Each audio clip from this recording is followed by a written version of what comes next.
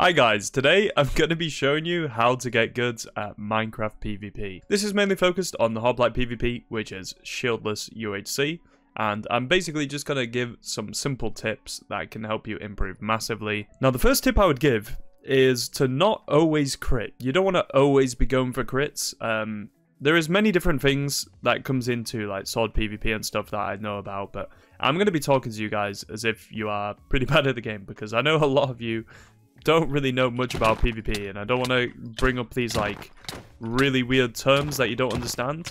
But something really good that you can do is get a crit and then hold W, get a normal hit, and then jump again.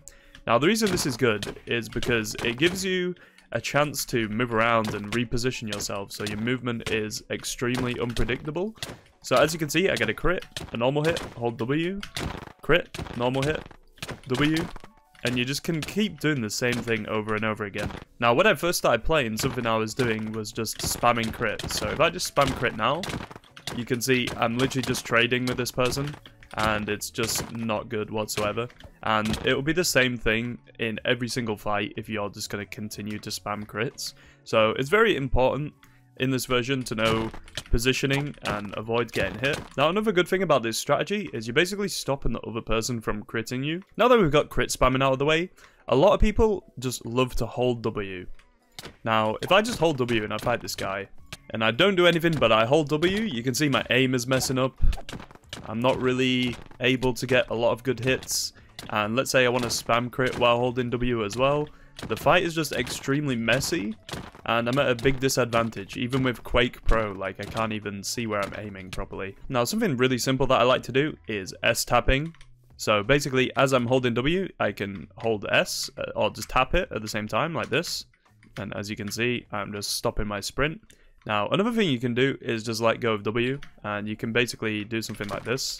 If I can just get some good hits going. Now obviously this is really risky, because you're basically playing to combo the other player, and if they crit you, you are in a bit of trouble, because they can start a combo where they just crit spam you.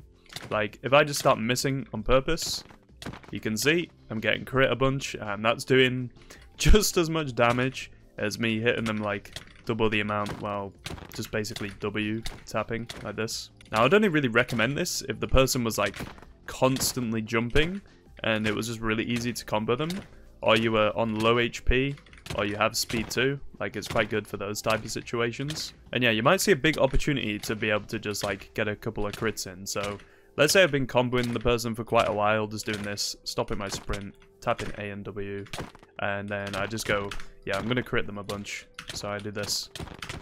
And then, as you can see, I would be up on the fight massively just because I got a couple of crits. And it was really unexpected for me to do that, since I'd just been basically holding W and comboing them for a bit. So yeah, this is how I would PvP. I would basically mix both of the tips that I just mentioned together. So basically getting combos, getting crits whenever I possibly can, and if I want to go a bit more aggro, I might just go for more crits like this. Just basically seeing the perfect opportunity for me to crit the other player as much as possible, meanwhile trying to avoid getting hit by comboing them. So if you guys just practice that for a little bit, I can imagine you'll get really good at it. Now something else that I like to do is play on Quake Pro. Now obviously on 1.8, like lower FOV is much better, because due to clicking and stuff like that, like your aim can be really bad. But let's say I had 85 FOV. Like, it's not bad, but for me personally, like, I have really good aim in most games that I play, so I just don't see the point of using a lower FOV. Like, if I'm really close and, you know, I feel like I can't see much, so I've always liked to play on a higher FOV if my aim is good. And at the moment, and for the last, I don't even know, 6 months probably, something like that, I've played on Quake Pro. Everything's been fine. So if you have good aim, definitely recommend playing on Quake Pro. It also gives you a lot more awareness of your surroundings, and you can just see a lot more and stuff, and it's just really good on this version. Now please make sure to give this video a like if this helped you at all, and if you guys want to see more future tips and tricks, then definitely do let me know in the comments. This could be the first episode of a long series, so just let me know.